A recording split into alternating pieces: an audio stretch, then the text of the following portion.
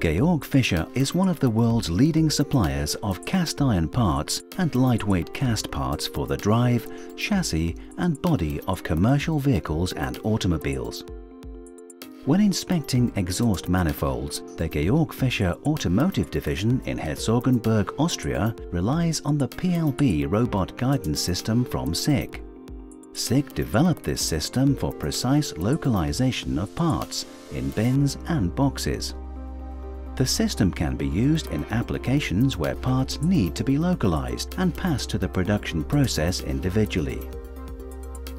Robot automated parts handling with the PLB system offers considerable potential for manufacturing process optimizations and cost reductions. The flexible CAD-based teach-in of new parts without the need for programming makes it possible to configure new applications in the PLB system within an hour. At Georg Fischer, the PLB system takes over a monotonous, physically demanding task that was previously manually carried out by employees, greatly reducing the workload. Thanks to the PLB system, Georg Fischer has been able to optimize the pick-to-pick cycle time per part down to 12 to 15 seconds, while simultaneously improving quality. And there are still opportunities for further improving production performance. The PLB system provides all the tools for integration with the robot and offers optimized 3D image acquisition for metal surface imaging, making it easier to build complex applications. For Georg Fischer, the key criteria in favor of the SICK PLB system were that on the one hand, the PLB system can recognize even complex contours, and on the other, that it is easy to change formats.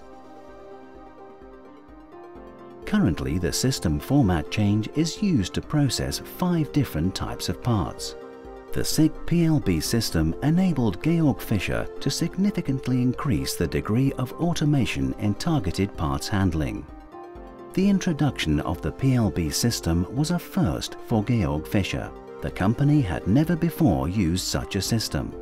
Mein Name ist Peter Friewald. Ich arbeite bei der Firma Georg Fischer als Automatisierungstechniker. Ich bin zuständig für die verschiedensten Auslegungen für Roboterzellen und wir sind ein Team von 8 Leuten.